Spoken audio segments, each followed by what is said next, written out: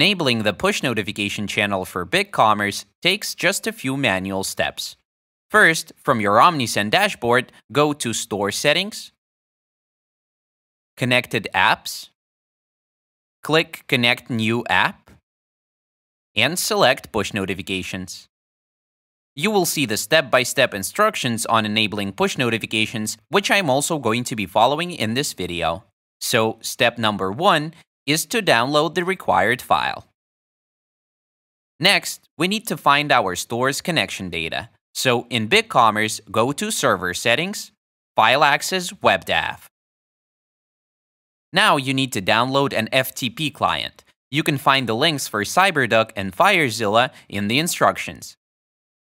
Let's go with CyberDuck.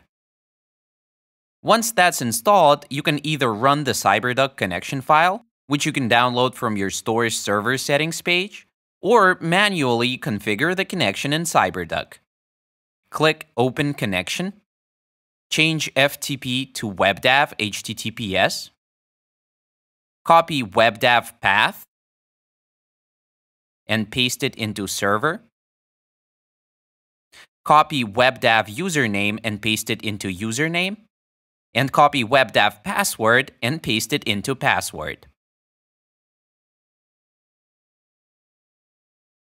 The CyberDuck connection file, on the other hand, will transfer all of that information for you automatically.